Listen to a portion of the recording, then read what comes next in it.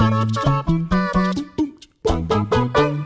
everyone and welcome to WhatCulture Gaming. I'm Josh, joined as ever by Ash Millman, and I know you've seen the headline, you've clicked onto the video. Whoa. We are once again talking about microtransactions, but EA just can't help themselves, Ash. They've recently just purchased a patent for a kind of insidious microtransaction system that it's really confusing, so sorry, we're going to try to sort of talk through it as simply as possible today. But essentially, this would include in-game purchases in games which already exist, but it would put a premium on buying them as soon as possible. So these microtransactions would essentially decrease in value the more people bought them, and then make them more useless as sort of the game went on, which will encourage people to, as soon as they see them, theoretically purchase them day one. They are being referred to by a bunch of outlets who have reported on this as day one microtransactions, which kind of, honestly, makes my skin crawl a little bit. It's really gross. It's really, really gross. If everyone's buying something, that just means it's nice. Share the love, EA. Share the love, please. If you're getting enough money from the microtransactions, there's no need to make them like premium, like a limited edition, get it as quick as possible thing as well. They've got a little quote about it. I've got a little quote, which was, offers may be provided within the game instance of the game space that decrease in value based on previous acceptances of the offers. This is worded really badly, but it's their statement. I read this quote came in, The offers may include a first offer having a first value that progressively decreases based on the amount of users that have previously accepted the first offer in order to incentivize early acceptance of the first offer.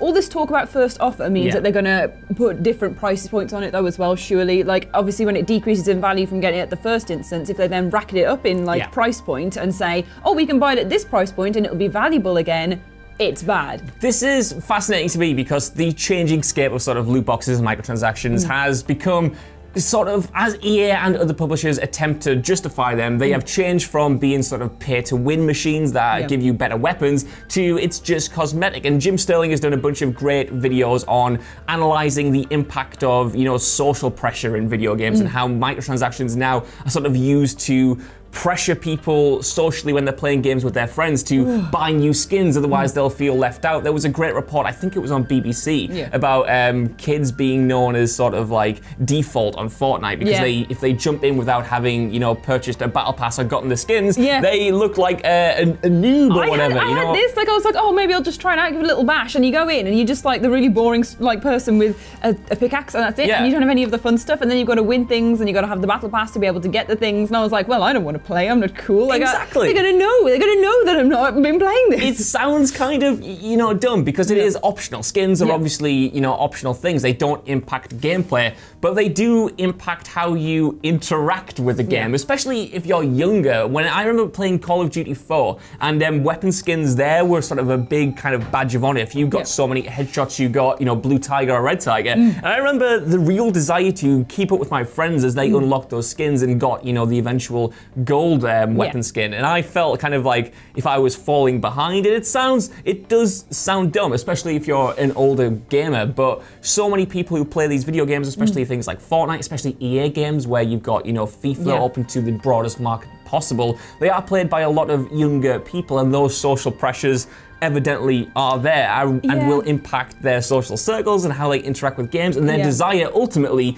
to want to pay for more things in video games. It's so horrible that they like mark it on all. It is the badge of honor system. It's like, okay, well, I've earned this through doing this many headshots, I've done this many kills, I've done this many melee weapons. Like, that should be what you get your skins and fun stuff for. Like, it should be just an add-on to an already great game that you're enjoying and then can customize a little bit. It shouldn't be, right, please give us all your money to make this a customized experience that is basically the entire thing. Like, and obviously this patent, EA did clarify that it's currently not in any games, and they also clarified that they didn't originally file it, they bought it, but you know, the fact that they bought it at all means they are at least considering it. Again, it might not, you know, eventually make it into new releases, but you know, we don't know yet. That's the problem. And judging on their past history, they could very easily try to find a way to include this and then get away with it. Because all of the videos we do about this sort of topic, all of them, so many of them, is, you know, essentially talking about how publishers, you know, push it as far as they can possibly go. And then they will backtrack if people get annoyed, but they are trying to push the envelope. They are trying to see how much money they can make, because ultimately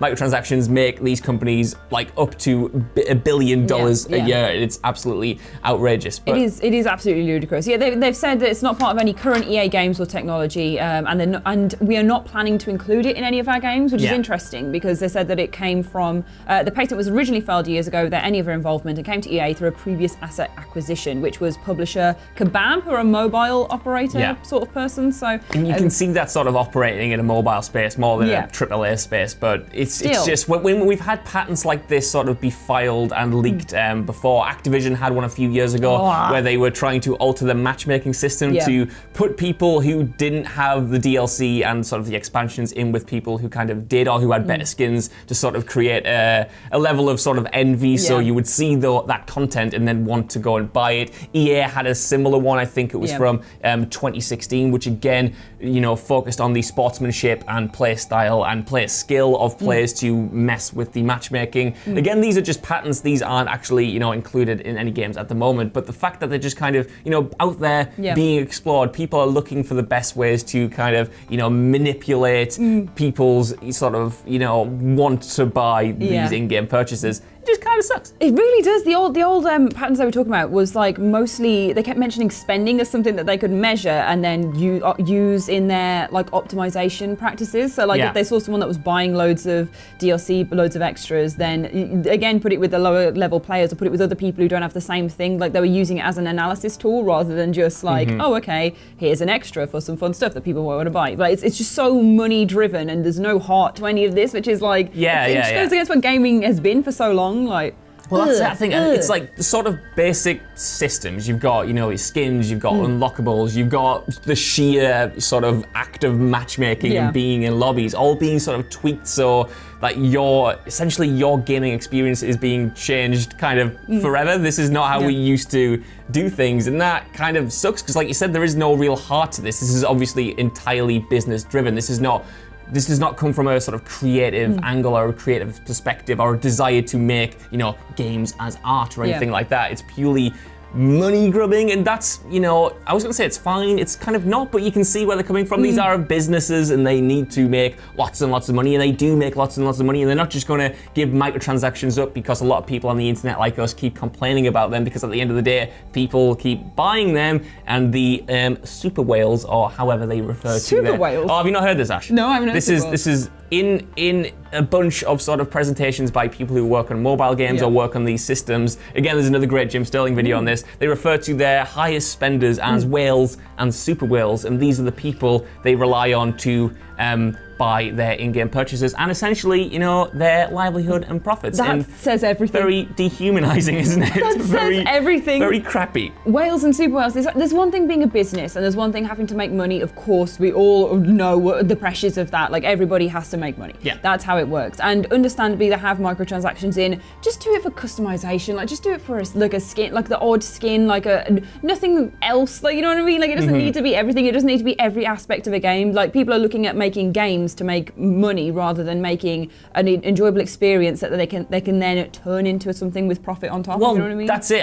That's where these sort of patterns kind of that's why they're so worrying, because then the enjoyment of the game itself becomes secondary. We saw it when grinding was a big thing. You had to grind hours and hours to unlock stuff, and that was hampering your, you know, instant enjoyment of a product or a game, because you eventually, you know, would get sick of it and either want to pay money to unlock what you were working towards, or you would just give up because the grind was too much. And it's when it comes down to that sort of granular gameplay level that I just cannot get on board with it whatsoever. I tell you what, have you played? Come on then. Ghost Recon Breakpoint? I haven't yet. It's out this weekend. I didn't manage to jump in the beta, but, you know. Oh, well. Tell me about it though, Ash. I haven't played it either, but I have seen a Reddit thread that has been posted on many news outlets, which I'm now going to read. Please read it. It's very long, so buckle in. This is from someone who's managed to have a little play of it, because we haven't. So, as I have bought the Ultimate Edition, I am able to access the game right now. I have taken screenshots of the store in the game, and most cosmetic items are bought with Ghost coins in the store. Figures such as the wolves and their individual armor pieces are all only purchasable with Ghost coins. This really pees me off. In the closed and open betas, that items are all misleadingly labelled locked to make sure people won't have a bad impression thinking they can grind these armor pieces in the game. Items are also overpriced. A single cosmetic item costs an average of $6. Camos such as multi-camo only able found sick on Golem Island, basically the end game raid island. This is despicable. See, I would agree. This is what I was just saying like earlier. We've seen kind of publishers move away from microtransactions. It's become a sort of dirty word, and they dipped on them a little bit. But now it seems to be kind of coming back up the other side. We've got Activision doing similar things, again, locking what people know about the microtransactions from betas and early sort of previews and even reviews, and then rolling them in later. And Ghost Recon Breakpoint obviously didn't have it in the betas, but now it's in the early access version of the game, and it's just like it's just sneaky. That's what it feels like. It's very sneaky. If you're gonna do these things and you're gonna be so blatant about them, then just be blatant about them. I've always said like the messaging is key. You can't expect to. You can't hide stuff from players and then expect them to be fine with it when you drop it on them 2 weeks after launch or even on launch. Like, come out and be open about it. No one's ever open about the microtransactions or what they're doing with them. There's been so many times where they've said, you know, developers have had to say, we're not doing them, and then perhaps being overridden by a publisher who's implemented them anywhere, which makes them look bad. It kind of sours them on the community. It just doesn't breed a nice, healthy community, which is at the end of the day the thing that makes these games a success. Well, I just mean if more Ghost Recon comes out, like in a couple of years or whatever, who's going to go, oh yeah, I want to buy that, I had a great experience with the other one. It might have earned them loads of money in the grand scheme of things for this short-term time period, but as a franchise and as a name, they just lose all of their reputation, and it's only going to shoot themselves in the foot in the end. Ubisoft's a weird one as well. I love Rainbow Six Siege. It's one of my favorite games of the generation, but my operators in that game are barely kind of different from the ones I had at the very start. They have no real unique skins because the price of unlocking skins in that game is kind of like ridiculous, and it's offset because they do give you free content, they do give you new characters, they do give you new maps, and that's sort of like the excuse as to why the pricing system is kind of so messed up. But I don't know how long that, you know, excuse is going to hold when so many games now don't have a season pass and do have free DLC and yet keep jumping on all of these different monetizable aspects. But that's enough for one day. I want to know what you guys think down in the comments below. We already know Ash's opinion. It's but please let us know down in the comments. And as always, give us a like, share, subscribe, and head over to WhatCulture.com for more lists and news like this every single day. Even if you don't, though, I've been Josh, joined by Ash. Hello, that's me. Goodbye. And we'll see you soon. Goodbye.